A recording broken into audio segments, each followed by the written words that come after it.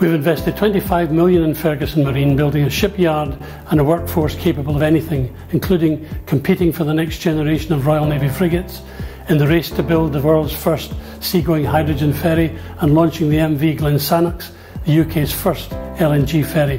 They're all pointers to the future we're building for the Ferguson Marine team and for Inverclyde.